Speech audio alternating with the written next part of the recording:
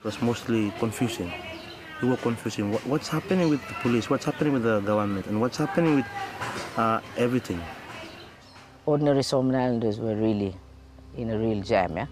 I remember people were collecting water from drains and there was no gas supply in town. Women were cutting firewood, taking it into the suburbs. And that's a sign of something wrong when they don't have access to water, running water in their homes, and kids stopped going to school because the teachers didn't go teach.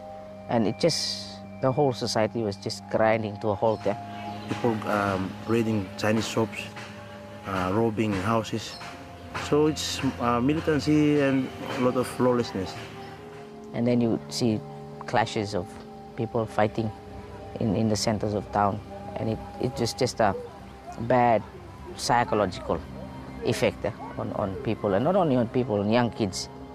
What they saw and what they were putting up there for them as role models.